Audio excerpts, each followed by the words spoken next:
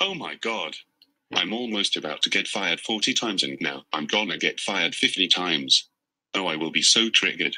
Anyway, this is the 36th time I've been fired. Where should I work next?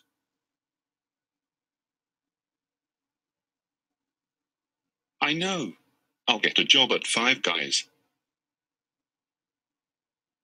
Welcome to Five Guys. How may I help you?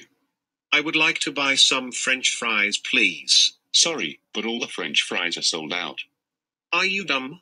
I see an employee cooking some French fries. That employee is a fake. No. You're a liar. Just stop being dumb and give me the French fries. No, we're out of French fries.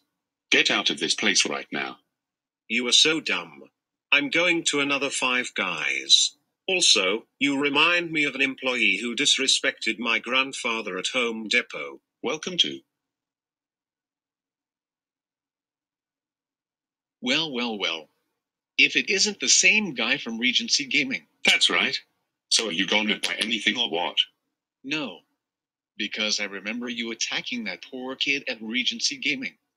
So I'm leaving. Welcome to Five Guys. How may I help you? I would like to order a hot dog, please. Okay.